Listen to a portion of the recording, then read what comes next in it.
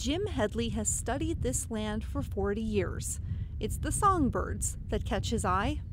When I go out, for instance, check my cattle and I see a bobolink or grasshopper sparrow, I'll just write down the particular quarter of land it's in.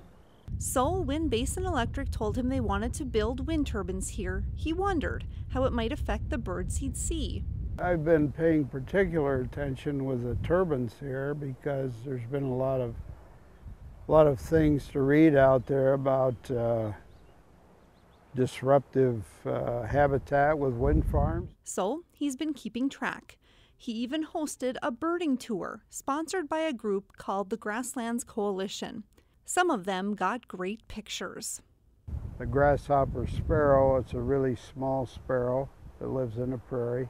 Eastern and western kingbirds. The bird actually opened its beak and the picture shows the insect free of its beak and the bird captured the insect again. And we've got that picture. The group was made up of ornithologists, professors, government officials, and bird lovers.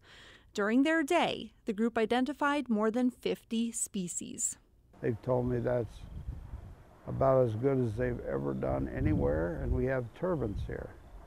The group also found nests with eggs. The next step is, will they hatch out? I think so. I think the rainfall is going to be much more disruptive than any wind turbines, because otherwise they wouldn't have nested here probably.